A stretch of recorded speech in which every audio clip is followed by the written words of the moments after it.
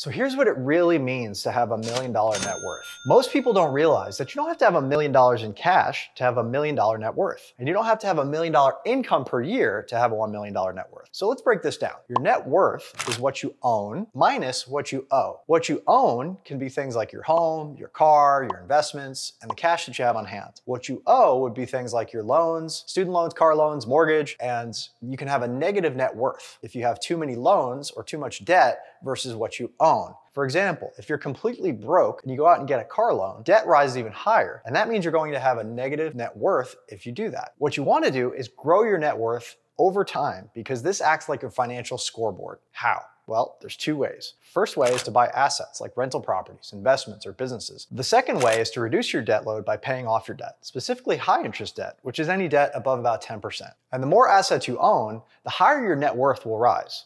Money's just math, people, and more is always better. Follow me for more like this.